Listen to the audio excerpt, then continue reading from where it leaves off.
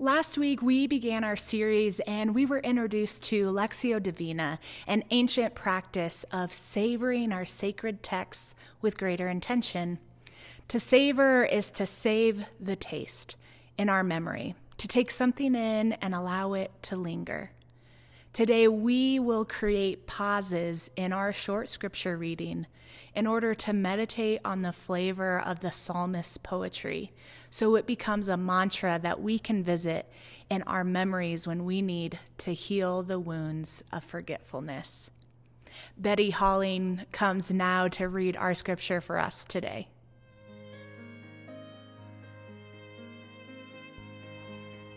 Good morning. The scripture today is Psalm 16, verses 7 to 11 from the New Revised Standard Version. I bless the Lord who gives me counsel. In the night also my heart instructs me. I keep the Lord always before me, because he is at my right hand. I shall not be moved. Therefore my heart is glad, and my soul rejoices. My body also rests secure. For you do not give me up to Sheol, or let your faithful one see the pit. You show me the path of life. In your presence there is fullness of joy. In your right hand are pleasures forevermore.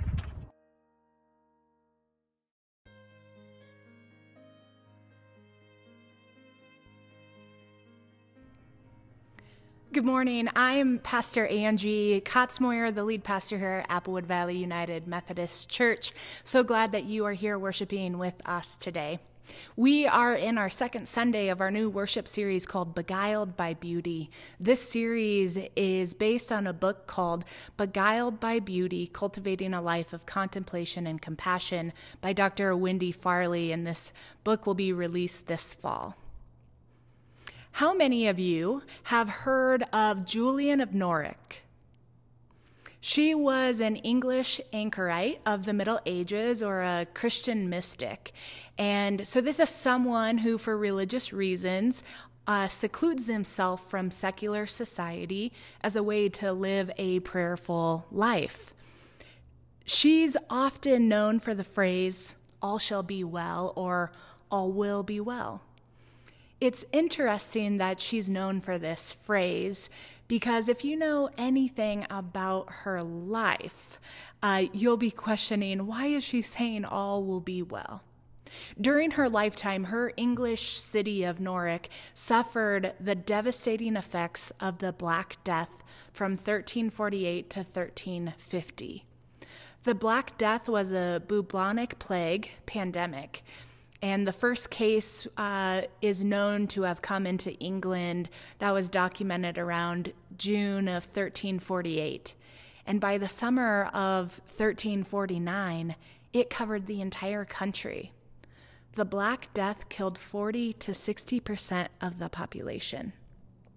Can you imagine living during that time as Julian did and watching half of your city pass away? Not only is that heartbreaking and terrifying, but it has long-term effects for society. In fact, the Peasants' Revolt of 1381 was a major uprising across large parts of England, and one of the main causes of this revolt was because of socioeconomic and political tensions that were generated by the Black Death pandemic. There were also high taxes because of the conflict with France during the 100 Years' War, and the rebels were fighting for lower taxes and an end to the system of this unfree labor and a removal of the king's senior officers in law courts. So the rebels were tired of being stomped on. This uprising caused a lot of violence and riots with destruction and fires, and the rebels killed anyone that they could that were in the royal government. And on top of all of this plague and the 100 Years' War and the Peasants' Revolt, there were also climate disasters. There were floods and famines that no one had seen before. Julian lived during a time where every possible sphere of life was under intense assault. Religious spheres, environmental, political, all parts of life were being beat down. Now, I don't know about you, but as I was researching and learning about Julian of Norwich this week and learning about all the things that were happening during her lifetime, I couldn't help but think, am I reading about 2020?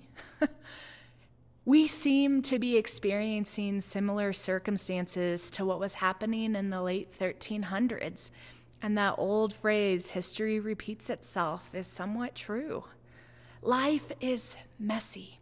Life is hard, and yet perhaps all will be well. Did some of you scoff or laugh at me or shake your head? Yeah, sure, Pastor, all will be well. Why in the world would Julian say that? And why are you saying that to us right now? Well, it's because it's been researched, that humans have a negativity bias. How many of you remember the negative comments or encounters of friends or family, coworkers, or strangers way more easily than you remember the positive ones? I know I do that. And it takes like a million more positive comments to forget about that one negative one, doesn't it? Well, this is evolutionary. It's in our brain's way of keeping us safe and avoiding what we perceive as negative or harmful or unsafe. Now, yes, our negativity bias can keep us safe and perhaps help us to be resilient through hard times.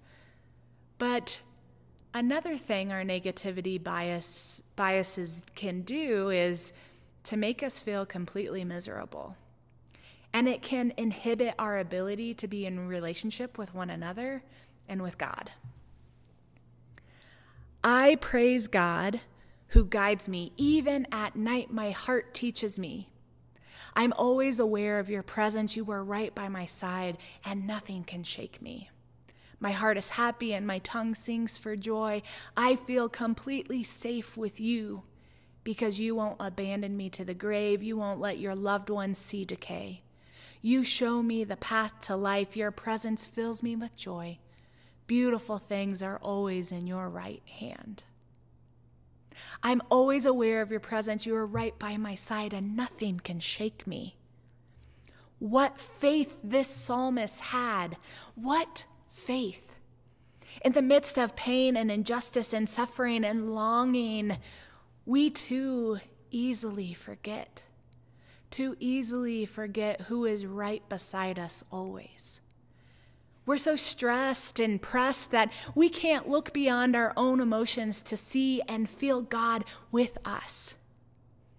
Our to-do lists are too long, and the world keeps changing, and we can't slow down because if we were to slow down, we wouldn't have the time to catch up. Suffering. Suffering is a part of being human. But what makes suffering so soul-destroying is our forgetfulness that God is with us.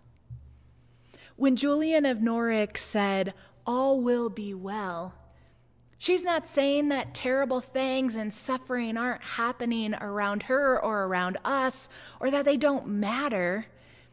You see, for a long time, the common way of the church with a capital C talked about suffering and natural disasters and bad things happening as God is angry at us and we are being punished.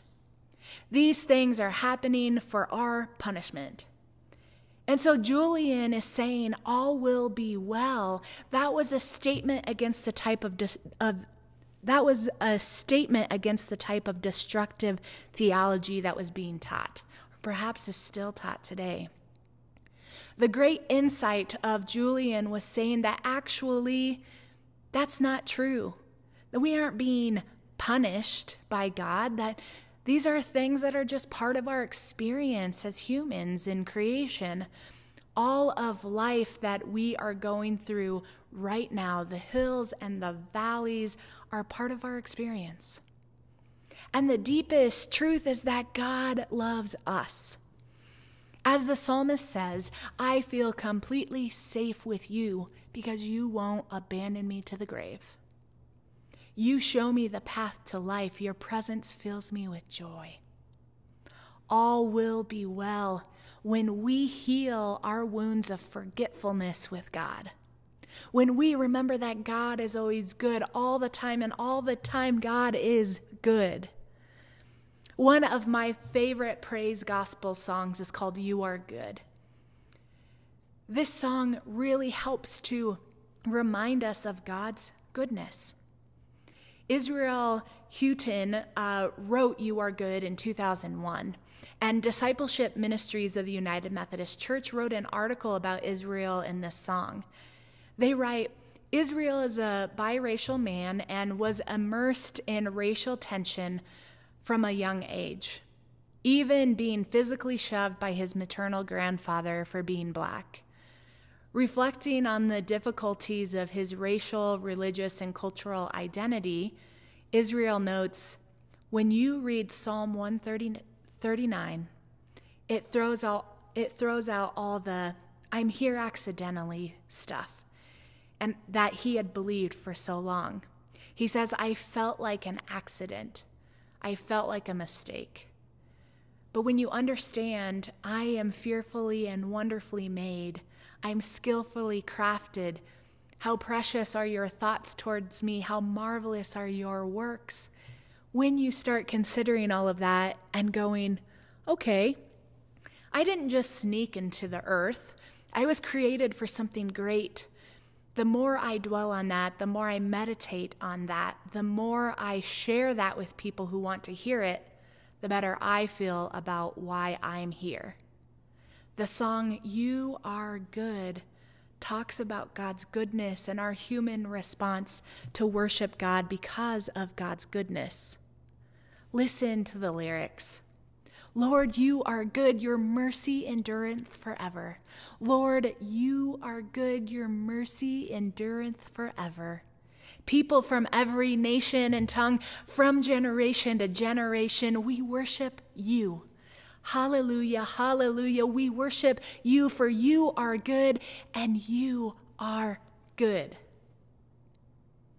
Sometimes we just have to be reminded of God's goodness when we are suffering. Sometimes we just need to stop and let God's grace heal our forgetful souls. Sometimes we just need to worship God, not the corporate worship where you come and listen to me give you an inspiring word, but the heart worship. What is that for you?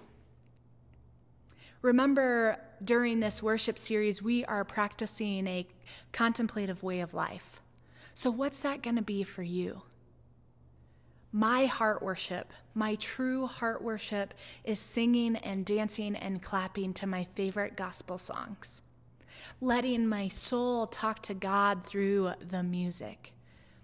I think that's why I love the song You Are Good so much, because it speaks to the truth. It speaks the truth to my soul about God. And I forget how much I need that heart worship to God. I haven't sung and danced and clapped in months. Well, because the church buildings are closed. You hear that excuse that just came out of my mouth? The church and worship was never the building or the Sunday morning. The church is the people, and the worship is what you do to connect to God. So what are you going to do this week? What's your heart worship going to be this week? That heart worship that reminds you that all is well, that God is good, that God is with you, that you can get through this pain. Let your heart worship speak through your soul to God this week. Do it, friends, and you will be so glad that you did. Amen.